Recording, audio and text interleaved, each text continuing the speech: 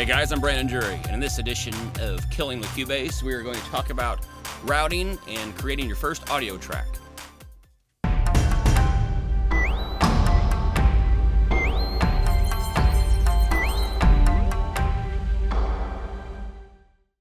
Okay, in this particular video, we're going to go ahead and cover recording your basic routing within Cubase and recording your first track. And this is where a lot of people have problems, and because there's an extra step in there that Cubase has done. And, you know, I don't really know why these damn Germans do it this way, but trying to avoid World War II jokes when I insult the Germans, because that's kind of easy. Anyway, but we're going to cover the basic starting, like from scratch, what you need to know. Okay, the first thing here, we have a blank Cubase screen, so I'm going to go Control N for something new. And Cubase does give you this little project assistant thing. It lets you open up recent tracks, like songs I've been working on and things of that sort. And they've got kind of basic little templates, I guess you could say, for this stuff. Ignore, that's my space heater making noise. Don't freak out or anything. All right, anyway, and I have my own, but I'm going to click an empty one for now.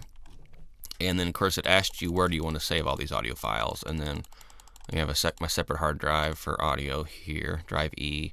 Let's toss it in Brandon 001 for now. Okay, and here's the default project window thingy. Again, this is what I call it, project window. Who knows what the real name is?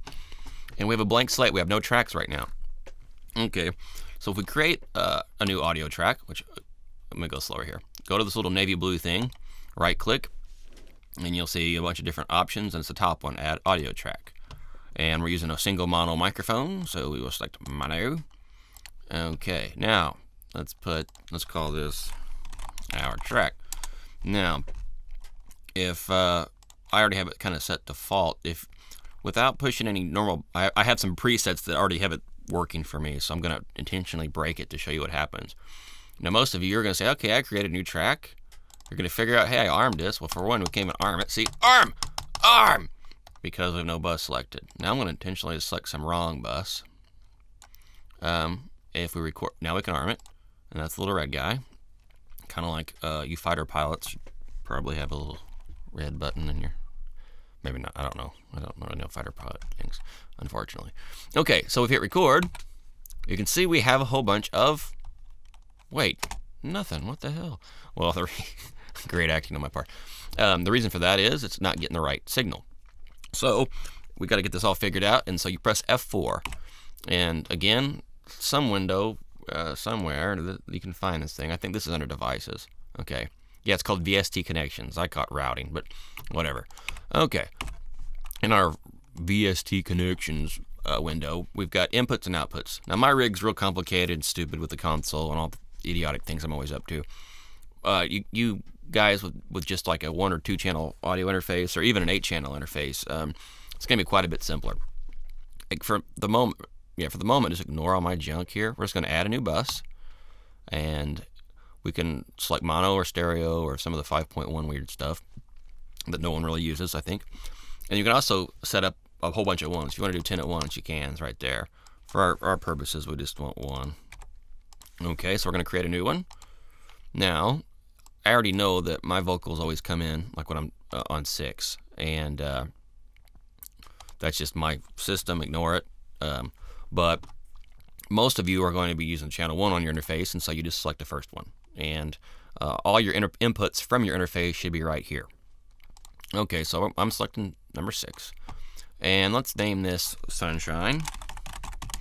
You'd probably want to give it a little more accurate name, but I figure my voice is like sunshine, or not. All right, anyway, so we got all these big stupid buses, and then I select sunshine. Now, that's an input. Again, you can see that right here, or you can see it right here. I need more sounds. I don't have enough. I need to be that police academy guy. All right, anyway, so if we hit record now, man, I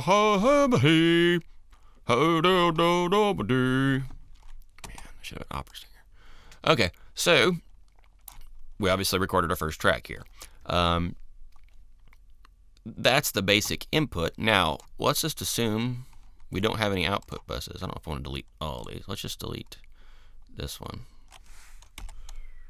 Yes, it is. Okay, now pretend this is empty. Just use your imagination. All right, that's kind of how I have it set up right now. If we hit play, nothing. And the reason for that's pretty simple, is because look at this track, no bus, and that's because we've deleted more or less this thing. It's stupid, but anyway. So we want to make sure we have an output bus, which is for most of you is going to be. We want this one to be stereo. It's going to be 1 and 2 on your interface. I use 7 and 8. Again, I have a system you don't want to know. And that's called stereo out. Now, hang on, I got to push some.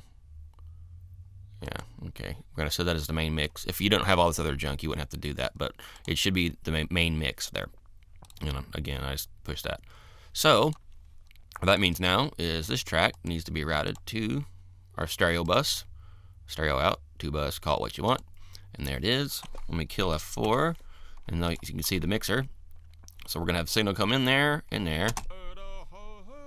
Uh-oh. Oh, well, hang on. See, I'm the wrong guy. I've got everything too complicated for you guys. But, all right. That's the reverse sound. And then rewinding. Now. Yes, so good. Okay, so you get the idea that this track plays here. And we'll make the flows, and then it's told to go to stereo out, and so there it goes. Okay, and that's the most basic form of routing. So what we've basically done, once again, I'm going to say basically 700 times, inputs. I created an input bus here called Sunshine, and we snagged signal from channel 6 from my interface. It's what's called an interface for easy figuring. That signal came in there.